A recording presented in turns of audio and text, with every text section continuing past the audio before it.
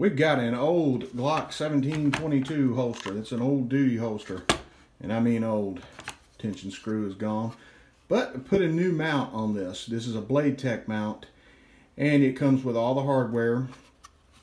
And you can see it's got multiple slots. And it should fit with various holsters. Different holsters. Kind of on the lines of a universal mount. But it's a somewhat of a mid-ride. Maybe not so much for this holster.